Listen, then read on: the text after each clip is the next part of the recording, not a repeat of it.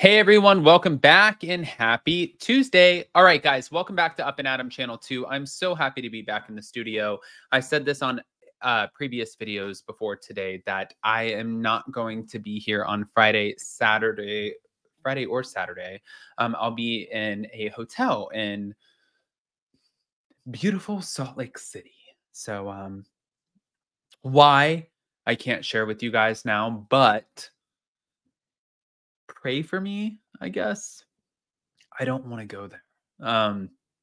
But I will, obviously, work trumps all. So anyways, before we jump in, if you guys haven't already, go ahead, pop off in the comment section. If you guys are not subscribed, get subscribed. Don't forget to hit that notification bell. And with that, let's jump right in.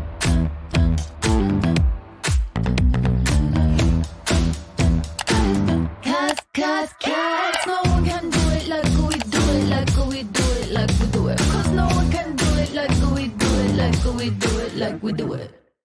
All right, guys, so we're going to start right here with the Jim Bellino of it all. Thank you to Reality Blur. But Jim Bellino revealed if his friend Ryan Boyajian will follow through with his purported lawsuit against Tamra Judge after the Real Housewives of Orange County star accused him of stealing money from a Dodgers player.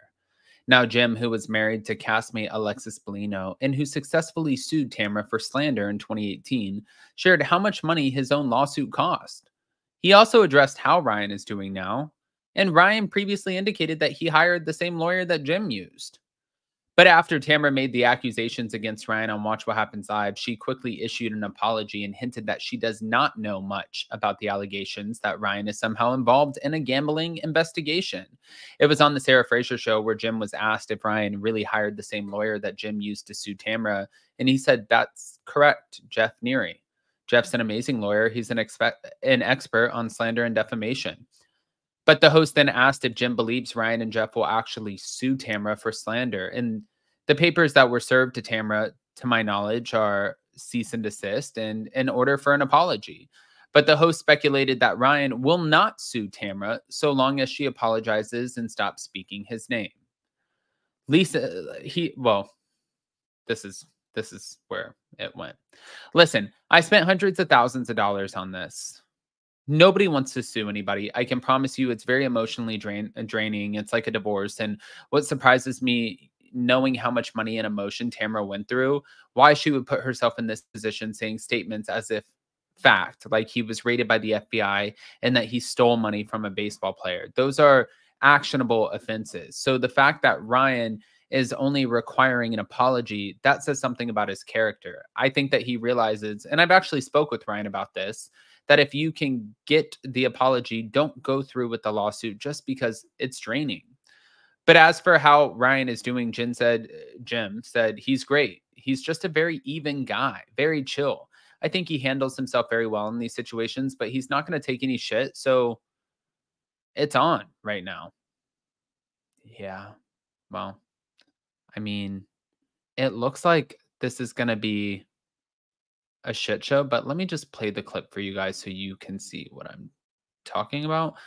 Thank you to the Sarah Fraser show. Has hired your lawyer, the lawyer that handled your case. That's correct, Jeff Neary. I'm assuming Jeff's a good lawyer. I mean, he won for you. You like Jeff? Jeff's an amazing lawyer. He's an expert on slander and defamation. Ryan has served her with papers. So do you believe Ryan and Jeff, they are going to sue her for slander? The papers that were served, to my knowledge, are cease and desist and a order for an apology. Okay, so that's not really a loss. Like, he's not going to sue her at this point. It's just, if you stop speaking my name and you do the apology I'm asking for, I will drop it. Listen, I spent hundreds of thousands of dollars on this. Nobody wants to sue anybody. I can promise you it's very emotionally draining. It's like a divorce. And what surprises me, knowing how much money and emotion Tamra went through, why she would put herself in this position, saying statements of fact like he was raided by the FBI and that he stole money from a baseball player. Those are actionable offenses. So the fact that Ryan is only requiring an apology, that says something about his character. I think that he realizes, and I've actually spoken with Ryan about this, that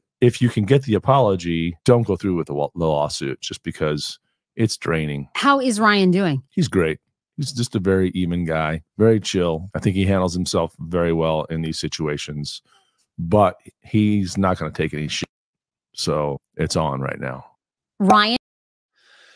I mean, honestly, to say that he's not going to take any shit and say that it's on right now, I am not blaming Ryan for anything that he's doing. If it comes out that Ryan had any knowledge or information when it comes to this whole FBI case against the guy who allegedly stole money from the Dodgers player, that's all going to play out in court. I wouldn't speak of it as a matter of fact. I don't think I truly believe in the system of you are innocent until proven guilty. I would not say, you know, like, oh, Ryan, and she didn't say he was guilty. She did not say that, but she alluded to the fact that there is something missing. There are parts missing, and that he definitely has a bigger hand in all of this than what he's leading on to. That's what it felt like as a fan watching. Now, for him, he was like, you either shut up, and I'm going to give you a cease and desist and you back off, or I am going to sue you. And that's when she issued multiple apologies, because I think that she is getting exactly what Jim Bellino is saying. Nobody wants to go through another freaking lawsuit, not something that's emotionally draining, not something that costs hundreds of thousands of dollars. Nobody wants this, especially not Tamra. Whether she talks a lot or not, the woman doesn't want to be sued. But then there was also this that came out. Thank you to Taste of Reality. I didn't necessarily understand what was being said here, but I'm reading it to you because I want to hear what your guys' thoughts are. They said, Tamra Judge responds to a Twitter user who posted receipts of her purchasing various flags. And she wrote, do you guys not have anything better to do? This is getting ridiculous. No, it's not related to Blue Lives Matter or anything MAGA. I'm a strong believer in equality and justice for those affected by police brutality. And I would never promote or sell anything hateful. These reviews, since you have so much time on your hands, here's my eBay. Sophia is trying to earn some extra money while going to college by selling my clothes. And then it goes from there and it says, Aiden the re-up, Aiden there up, Aiden there, I don't even know what his handle is. And Teddy was worried about where Vicky was on January 6th, and it showed a photo of Tamra, and it said, excellent transaction, love the garden flags, good quality, thank you. As promised, A+++++, thank you. Garden goose, thin blue line, please, 12 by 18 flag. And perfect, thank you so much, which was a Garden Goose United States of America 12 by 18 flag. So, yeah, I mean, lots of that came out. Honestly, I just want to hear what you guys think. Guys, pop off in the comment section, please. If you guys are not subscribed, get subscribed. Definitely don't forget to hit that notification bell. We just got back last night. I need a face mask. I've taken two showers at this point. I need another shower. I need like a little chin thing. I need to shave. I need to tan, and I need to go to the gym. I need to get ready for Salt Lake City. So if you guys are around,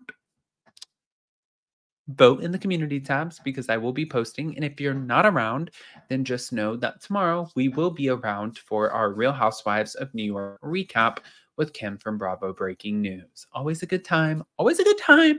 So yeah. I think I covered everything. And again, I'm sorry for no Hot Messy yesterday or Friday, but don't worry. We will be back before we know it. I love you guys. We'll see you next time.